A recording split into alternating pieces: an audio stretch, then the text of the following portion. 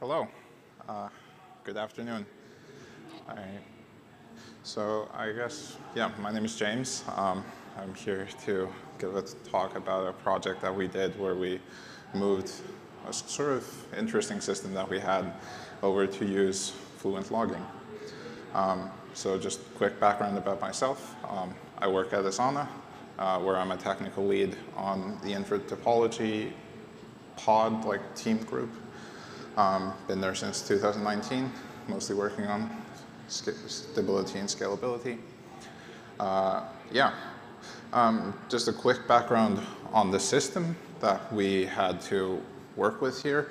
It wasn't quite logging per se, it was event logging, which was sort of the same thing, but basically the goal was to allow developers who are working on the application to send events and reliably get them to where they wanted them to go. So they could process things elsewhere. For example, think notifications. Like when you create a task in Asana, you want to send a notification out to a bunch of people, and that happened through this system. And in effect, the system worked like this. So we had a bunch of EC2 nodes, and those EC2 nodes were running some set of node processes, Node.js, and they would write those events into a sink, which we'll go into detail later. That's the component that we're talking about here. And this sink would basically handle writing them to Kinesis. And the reason that we did it this way initially is because these node processes didn't have a very long lifetime. And so we cycle them relatively often. So having an external process here helped us get durability, helped us get some reliance on during network outages and so on. And so the API that we exposed to developers for this interface was just you basically call to the event logger and log the category that you want, and then you'd pass the data. And then additionally, you could also configure where you wanted your events to go. So in our system, you basically passed in the name of a Kinesis stream, and then you could set the event category to direct this, and otherwise everything just went to the default stream, which was pretty cool. So this system as a whole processes 3.3 billion events per day. And almost all of those events are actually really important, so we needed to be really sure to get the durability aspect here. And out of these events, for the system, we basically gathered these 4 requirements. That the system had to be flexible, so we needed to be able to basically send anything we wanted to it without doing too much work or too much effort. We wanted developers to do minimal effort logging here. But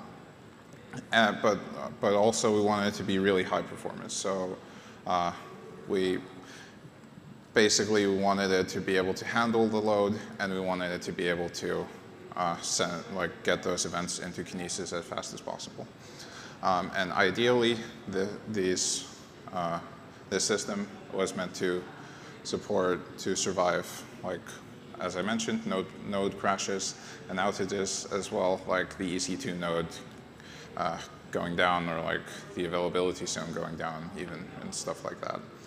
And then also we needed to be able to configure the system easily. Because we expected really anyone at the company to be able to do it. So in the past, we had this architecture built out with Scribe. For those of you not familiar with Scribe, it's a system that was developed by Facebook back in, I think it was 2009. And they killed it off back in 2014, but we still had it, yay. And it was finally time to get rid of this, but yeah.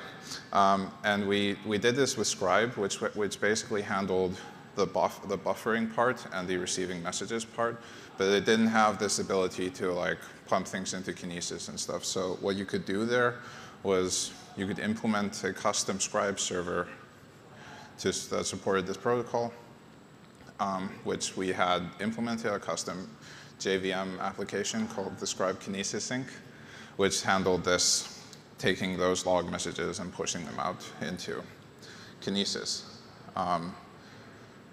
Yeah, but as I mentioned, we needed to move away from this. Mostly this is part of a bigger project, moving Asana system into Kubernetes. And Scribe being dead in 2014 made it very hard to do this because it was a C binary. It needed to be compiled specially for it. It needed like a bunch of work. The JVM application doesn't really help with like doing very small services and small pods. So we ended up deciding to get rid of this. Yeah. So when looking at our options, we had effectively 3 options that we really considered. We could just let the node process do things directly. There wasn't really, there is a Kinesis library for Node. And there's also, we could have like written log files out and then like used Fluent or Fluent Bit to parse those files and write those into Kinesis. And then we could have also used the forward port. And when like we looked at these and like looked at the pros and cons of these approaches, and ended up selecting FluentD with the forward port. And mostly the reason for this was because, well, direct to Kinesis, it doesn't survive node process crashes. So like if there was something left in the process, like if you hadn't gone it out to Kinesis for like network outages or something, it was going to be lost. So that was more or less off the table due to that. The log file to plus FluentD approach was a little bit more enticing. It was arguably simpler. But the main thing that made it hard for us to work with it was because of the low ease of use, in the sense that, going back to this slide, like this configuration of the like categories, like we really wanted to be able to do anything here, and like being able to send various tags and so on, and it wasn't possible to have the same tag. It needed, for a file, at the time at least, it needed to be, this file gets this tag. So we need to have multiple files for every single category, which was difficult. So using the forward port and the Fluent protocol allowed us to basically send these messages directly to FluentD and Fluent Bit with like the category actually encoded as the Fluent tag. So that's why we went with that. This has some cost to durability, because now you need to make sure to send the message to FluentD before the process dies. But hopefully this is mitigated a little bit by the process being local to the EC2 node. Yeah, so that's the approach we went with. So let's talk about how we built it. So we set this up initially using FluentD. The reason for this was just because we were already using FluentD for logging. And so like it was pretty natural to just, let's drop in a forward port config here and see what happens.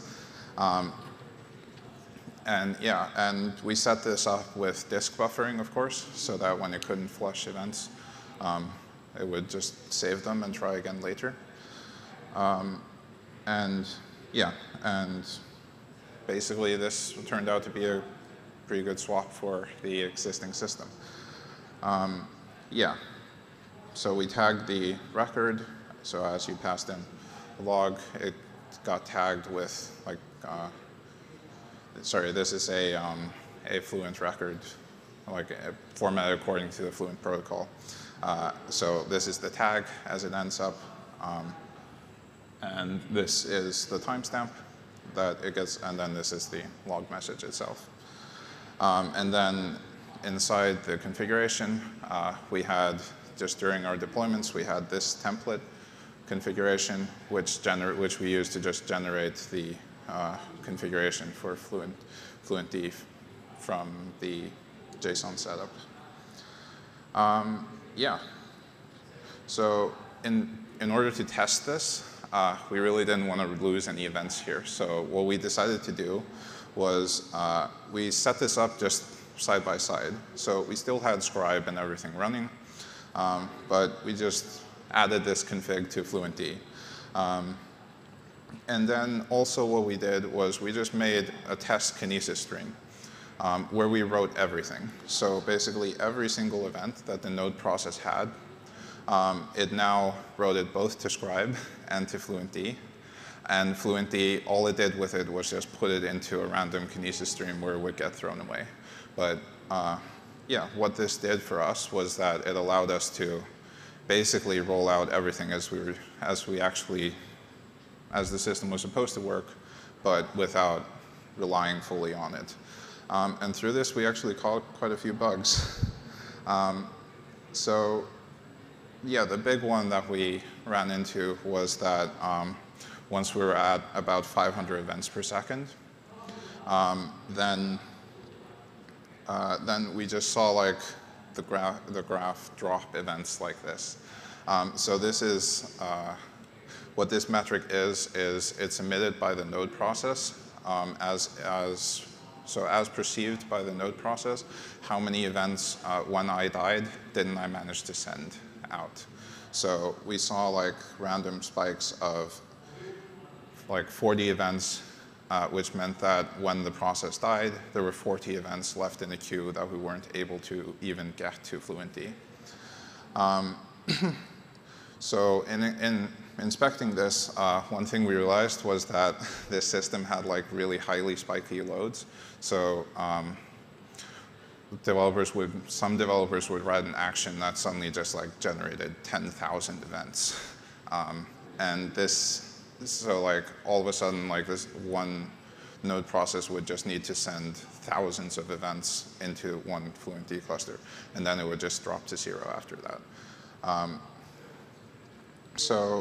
And then what we did then, we looked into like why this was happening, why we were losing these events. And it turned out that the library, the way it had implemented its send queue was basically meant that it needed to write one event or one Fluent record, so one of these, and it will wait for that entire write to complete before being able to send the next event. So like wait for the operating system to report this write had fully been written to the socket. And this actually had quite a huge performance cost in this. So basically what we did was just decide to make a faster library. And yeah, we implemented a different library, which had a little bit of a different architecture to be able to control how many events you wrote at the same time and how many events, like what type of forwarding protocol. The Fluent protocol supports 4 different ways of sending events. So like you can batch them together or you can send them one by one. And we wanted to be able to like test which one worked for us. And also like things like acknowledgements and a bunch of stuff. If you're interested in this, I highly recommend checking it out. Yeah. And anyway, we did this, and now Node was actually able to keep up. So we didn't see as many drop messages. So we were actually able to go from 500 events per second on the last slide to 30K events per second, during peak time, which was about 240 events per second per host. What we actually ran into here was a different, like slightly larger problem, was that at this load, we saw Fluent actually run into issues. Basically, it started using about 2 gigs of memory, and started losing a lot of events. So effectively, immediately as we rolled out to 30,000 events, like when we were at 20,000, this graph was at 0, and then when we went up to 30,000, this graph went up to 80,000 over 300,000 events. So we're dropping like a relatively huge amount of events, over 20%. And this just turned out to be lower, lower performance of Fluent-D. So yeah, like there were a bunch of approaches that we could have taken here. Fluent-D has this thing called workers. So we thought about setting that up. But before we did that, someone just said, let's try out Fluent-Bit and see what happens. So we just did that. It actually took less than a day to just throw it out to our infrastructure and try it. And we set up, like we had the same setup, file system buffering. The only thing that we needed to do, especially, was that the default plugin in C didn't have Fluent Kinesis aggregation. So we needed to set up the custom Golang plugin to do that. But we didn't see any performance issue. So we rolled out fully. So all of our events were getting double written to both Scribe and Kinesis. And we saw no drop messages from the perspective of Node. So it managed to flush out all of its events into Fluent-Bit. So at this point, we sort of were a little bit sad that we had to introduce a new system. So now we both have Fluent-D and Fluent-Bit, but we decided to go with what we had. And there's still actually a pending thing to dig into if we can improve the performance of Fluent-D. But I'm actually now pushing for Fluent-Bit. Yeah, so now that we had done this, we need to actually roll this out, so start relying on it. What we did with this was we set it to a per category thing. So for category A, we could set our configuration to write it to Fluent-Bit and write everything else to Scribe. And then slowly we increase the size of this set that gets written to Fluent-Bit. And then we worked with like the consumer teams to ensure that the rollout went well. So like they were monitoring their downstream systems to make sure that like the log volume didn't drop massively all of a sudden and so on. And this went pretty well. We had a couple issues with Fluent-Bit. It wasn't quite free. We had basically the main problems here were actually the Kinesis plugin. The Kinesis plugin had some issues with how it did KPL aggregation, which actually ended up causing corruption bugs in Fluent-Bit. So we ended up with corrupt chunks in there. So turning checksumming on for Fluent-Bit when you're using disk buffering is really cool. What it does then is it just checks, hey, is this chunk like, it checks a CRC checksum. So hey, is this chunk still okay? And if it's broken, then it just throws it away instead of what we saw happening was just a crash loop.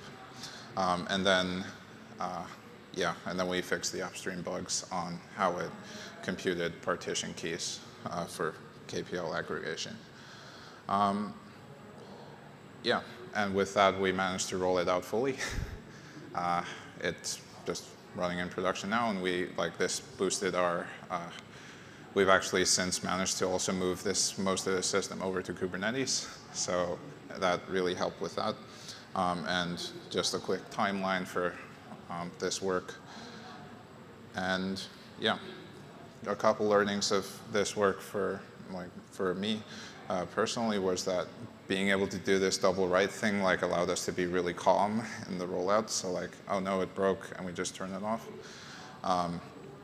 Getting actually high performance had a lot of fringe cases that ended up being sort of just, I guess this is what's broken. Like some of them ended up being kind of hard to reproduce. And also just going in and fixing the open source code was just really easy, and it also like helped us get a very deep understanding of the system. Yeah, thank you. There's time for questions, I think. Yeah. No, there isn't. So I'm on Slack if you want to ask me anything.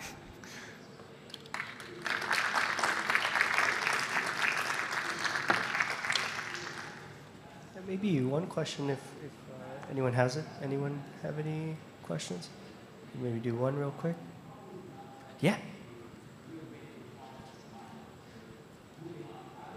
Yeah, I was interested in the, maybe it's only a part of the big picture that you explained. By the way, great work. And I was interested in the disk buffering. So you are on Amazon, right? Yes. And this disk buffering, how does it work? So basically, so I can actually follow up with you better after this.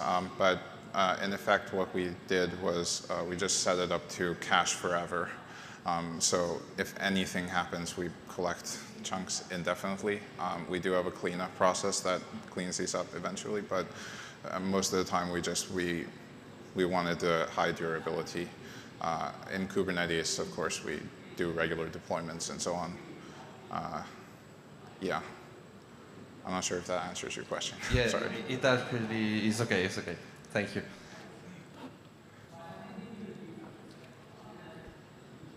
Anything else? Anyone else got a question before we wrap up? Wrap-up session will take about 5 minutes, so. Okay. Oh, Awesome. Thank you so much.